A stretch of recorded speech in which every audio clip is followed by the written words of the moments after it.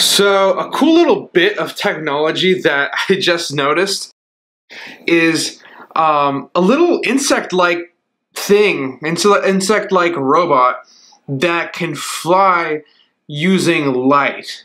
I know that sounds super weird, but bear with me. This is like some cutting-edge stuff. So I wouldn't be surprised if the people involved in this are postdocs or grad students, because this is not something you could just code in boot camp in a few weeks. I've always admired people who are in hardware because it is a lot harder and a lot slower to develop and test things. So getting back to the thing, this whole light flying feature is a feature of Harvard's Roboby. I think I'm saying it the right way.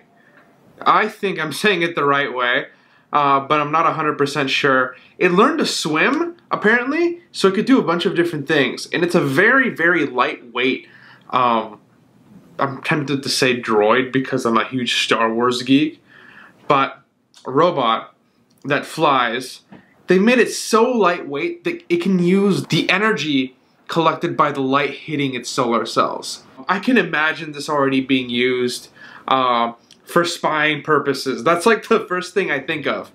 Because why else does somebody have to fly a little tiny robot for long periods of time? Camera is the first thing that comes to mind. One thing that really creeps me out about the design of a lot of these robots is that they're modeled after insects, because there's nothing better than millions, actually billions of years of evolution.